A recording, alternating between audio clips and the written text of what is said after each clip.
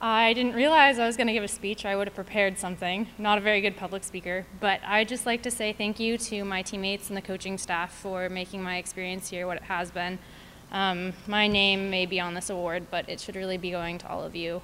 Coming into college as a no-track athlete, having played soccer in high school, I was unsure if I was even going to pursue college athletics. So thank you for making my experience what it was. I couldn't have done it without you guys.